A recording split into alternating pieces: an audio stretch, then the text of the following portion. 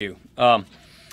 Today, the House is going to put on the president's desk a bill that repeals Obamacare and defunds Planned Parenthood. This is the first time in 5 years we will finally put a bill on the president's desk that defunds Obamacare. For years, Senate Democrats have been blocking and filibustering these bills. This is too important to let up. So we have used the one tool that we can each year, reconciliation, to get a repeal bill on his desk.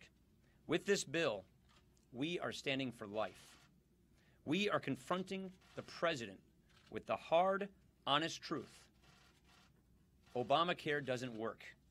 Higher premiums and fewer choices and restricted access, these are not signs of success. Obamacare is not successful. They are signs of failure. And the American people deserve better. The people deserve a truly patient-centered health care system. And ultimately, this is going to require a Republican president. That's why our top priority in 2016 is going to be offering the country a clear choice with a bold pro-growth agenda. We know the president wants to fill this year with distractions. He wants to talk about anything but his failures.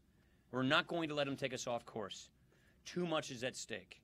If we're ever going to get our country back on track, we need to make this year about ideas, not about Obama's distractions. And that is exactly what we're going to do.